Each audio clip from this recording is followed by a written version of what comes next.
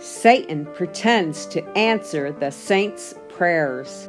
Satan sees that he is about to lose his case. He cannot sweep in the whole world. He makes one last desperate effort to overcome the faithful by deception.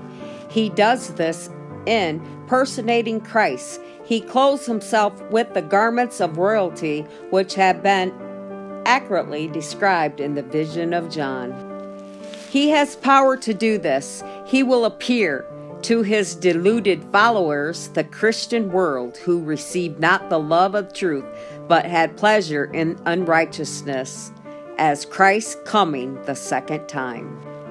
He proclaims himself Christ, and he is believed to be Christ, a beautiful, majestic being, clothed with majesty and with soft voice and pleasant words, with glory unsurpassed by anything their mortal eyes had yet beheld.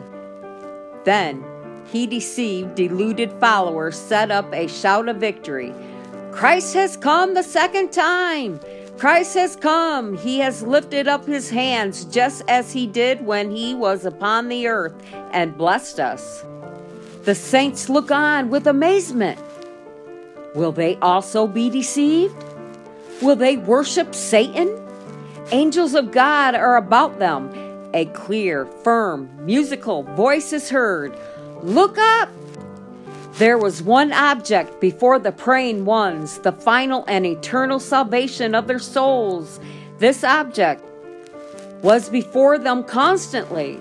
That immortal life was promised to those who endured unto the end. Oh, how earnest and fervent had been their desires! The judgment and eternity were in view. Their eyes by faith were fixed upon the blazing throne, before which the white robes ones were to stand.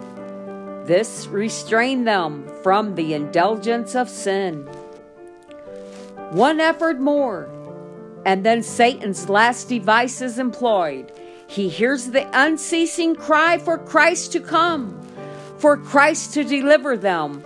This last strategy is to personate Christ and make them think their prayers are answered.